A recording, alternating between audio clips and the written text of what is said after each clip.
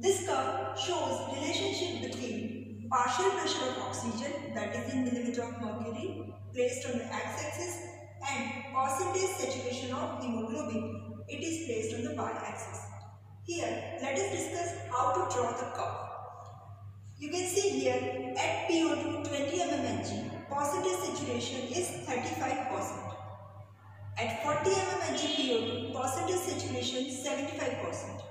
At 60 mmHg PO2, percentage saturation is 89 or 90%.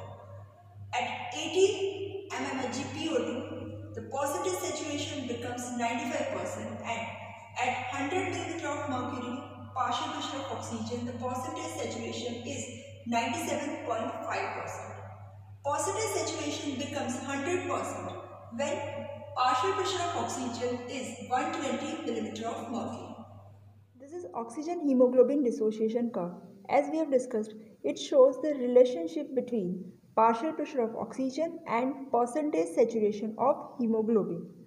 The relationship is not linear. It is sigmoid shaped or S-shaped. Now, this curve has two zones. One, that is loading zone. It is also known as plateau or flat part, this one. And second, that is unloading zone, which is also known as steep part. Loading zone or plateau or association zone, that is related to oxygen uptake in the lungs.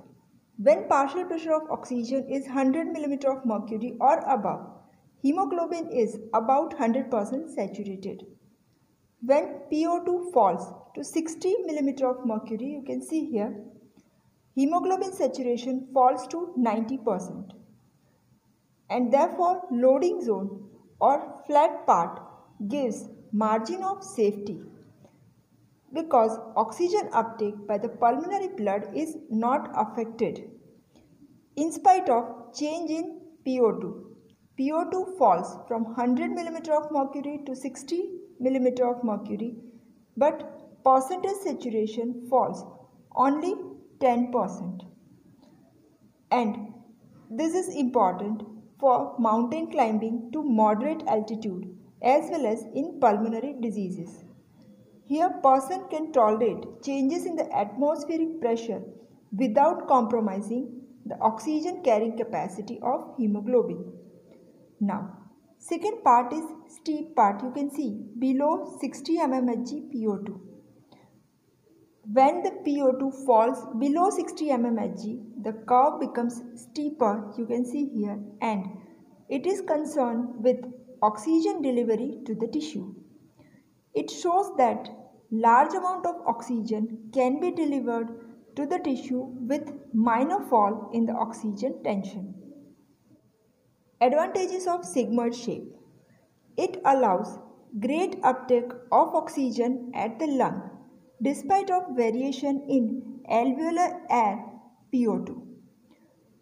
Another advantage is tissues are supplied with oxygen according to their need, and hemoglobin acts as a buffer and it maintains tissue PO2 at 40 mmHg.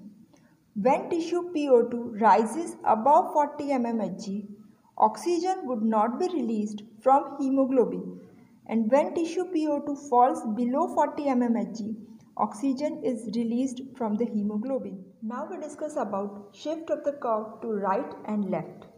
Shift of the curve to right means decrease affinity of hemoglobin for oxygen. For example, as we have discussed, at 20 mmHg PO2, percentage saturation of normal curve is 35%. But here you can see whenever there is shift to right, at the same PO2 20 mmHg, percentage saturation is less than 35%, and that shows release of oxygen from hemoglobin. That means decreased affinity of oxygen. Now, factors they cause shift to right. When there is increase in the partial pressure of carbon dioxide, there is shift to right. Also decrease pH or increase H plus concentration, increase in the temperature, and increase in 2,3-diphosphoglycerate, which is the product of glycolysis. These all factors they cause shift of the curve to right side. Now, what is Bohr's effect?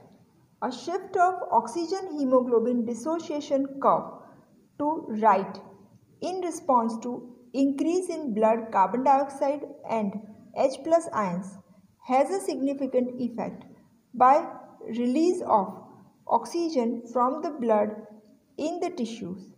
This is Bohr's effect. Now, next is shift to left. It means that at the same PO2, you can see here as we have discussed at 20 mmHg PO2, percentage saturation is more than 35%. That means increased affinity of oxygen for hemoglobin. Following factors they cause shift to left. They are decrease in the PCO2, increase pH or decrease H plus concentration, decrease temperature, fetal hemoglobin, because fetal hemoglobin has less affinity for 2,3-diphosphoglycerate because of presence of gamma chains instead of beta chains. Carbon monoxide also shifts the curve to left due to inhibition of 2,3-DPG synthesis. For myoglobin also, the curve is shifted to left. Myoglobin is iron-containing pigment which is present in the muscle, mainly muscles of legs and heart. And for myoglobin, the curve is rectangular hyperbola. It is not sigmoid shape like hemoglobin. And myoglobin does not show Bohr's effect. Thank you.